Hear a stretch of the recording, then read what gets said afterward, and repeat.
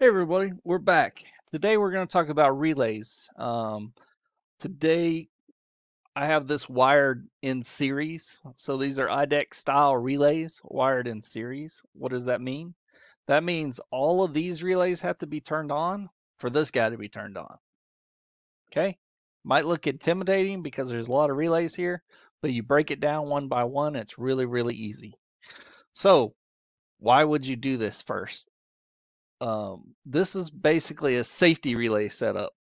So if you're running an air handler and this last guy is going to be the safety relay for the air handler, say this is a smoke detector, low limit, high limit, low temp, you name it, right? All we want all the safeties to be in place for the fan to turn on.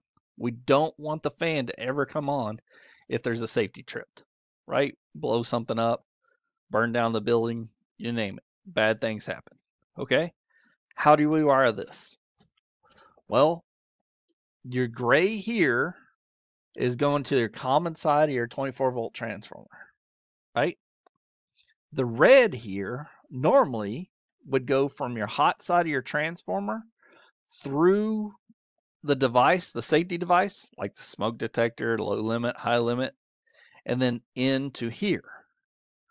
This closes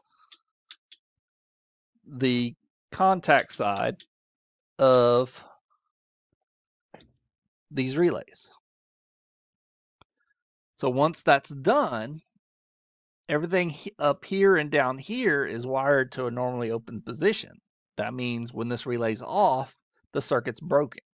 When a relay's closed, the circuit closes, so it allows everything to pass through. Up here, this is what we're passing through. We're passing 24-volt hot through this relay, starting with this white wire here, going to the blue wire underneath, which jumps over to the next relay, which this is closed. So this is a closed circuit up here, jumping over here, closed. So it's jumping over here, closed, jumping over here, and so on until we get to this last one here. Now this last one here, it goes in the bottom, it goes out the top, but the top, instead of going over to the top of the safety relay, we're actually going into the contactor part of the relay. So this is the hot that turns on this relay. That means if anything's closed, let's see, I have a short here somewhere. So if I pull on that guy, there we go. That relay went off. Therefore, our safety relay went on off. All these have to be completely closed. We'll pull another one. We'll pull the first one. So you see it doesn't matter which relay it is.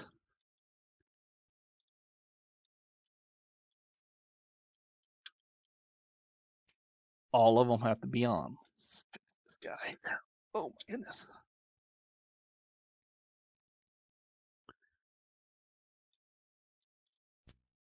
Beauty about these Wagyu connectors is you don't need tools to pull the wire out and put the wire back in. And if you're looking for these Wagyu connectors, I'll have a link in the description below. I got mine from Amazon. It's a good place to get stuff if cheap and in bulk. If you got a day or two to get it delivered. If not, you can pick it up. Local supply house carries those nice things. But this is how you wire relays in series. Again, it looks intimidating, but if you break it down one for one, it's really easy. The next videos we'll do parallel, we'll do some RIBs, some rib in a box style relays. These are just what I had on hand. I don't have sponsors or anything, so everything I buy, I have to buy myself. So, hey, if you're out there and you want to sponsor me, let me know. Post a comment, and we'll get together. Maybe I could show your product off. But this is how you wire relays in series.